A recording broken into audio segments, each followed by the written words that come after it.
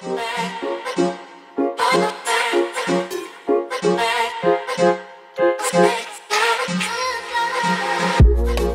guys, it's Risa Shea from FlyFierceFab, and in today's video I'm bringing you my first impressions on this unit right here. This is by Outre. It's one of their L-part lace front units in the style Hawaiian, and I am wearing it in the color DR30. And basically what that means is it has dark roots, which are probably like a 1B or a 1, and then the rest of the unit is the hair color 30. I'm going to turn to the back so you guys can see the back of the unit.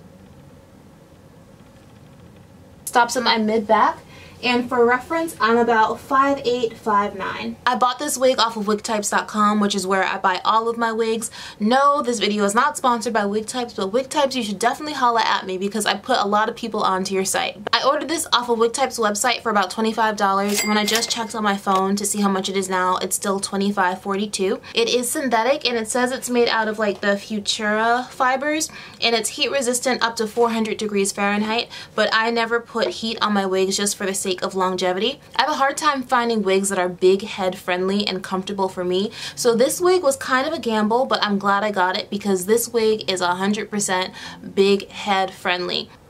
I am going to acknowledge my nails are a little bit of a mess. Don't judge me. I did not plan on filming a video right now, but because my makeup is popping and I did not want to waste a beat, so I was going to find something to film today, okay?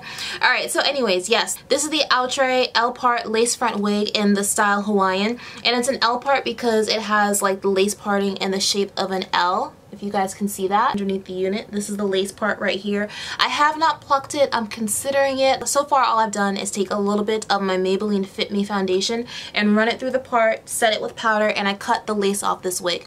Other than that, I have not fluffed out the curls or altered this unit in any way at all. This is how it came out of the package, and it looks really, really good. Like I said, this unit is big head friendly. It does have adjustable straps in the back. It has a comb in the back and 2 combs here on the sides. I never use the combs because I don't want to damage my hair, and I never use the adjustable strap because I have a big head, and usually when I use the adjustable strap it just makes the wig uncomfortable. So I didn't use any of those. However, the wig does fit very, very comfortably on my head. This cap covers a good amount of my head, so I have very minimal leave out in the front and along the sides. So since this is a first impressions video, I can't really tell you how the wig is wearing over time yet, like for things like tangling or matting or shedding or things like that.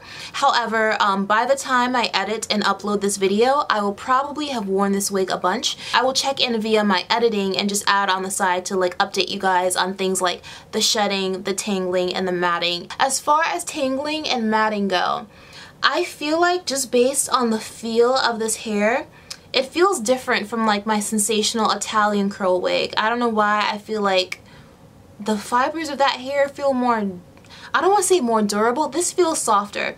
And because it's so curly, I can definitely foresee some tangling over time and probably some matting in the back over time, but hopefully those things don't occur too early on. But I do kind of foresee that just based on how this hair feels, the length of it, and the fact that it's so curly. Was this wig easy to work with and blend? For sure. You do not really have to do anything to it when you take it out of the package.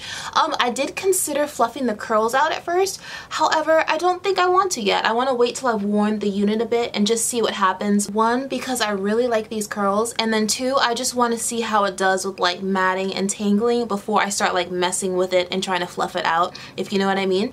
So my favorite things about this unit are the color and the curl pattern. Y'all know I love a good curly synthetic wig, and the reason why I like those is because in the summertime I don't have to worry about conditioning it and keeping water on it like I do with like virgin curly hair, which I've had before, and that was really high maintenance for me.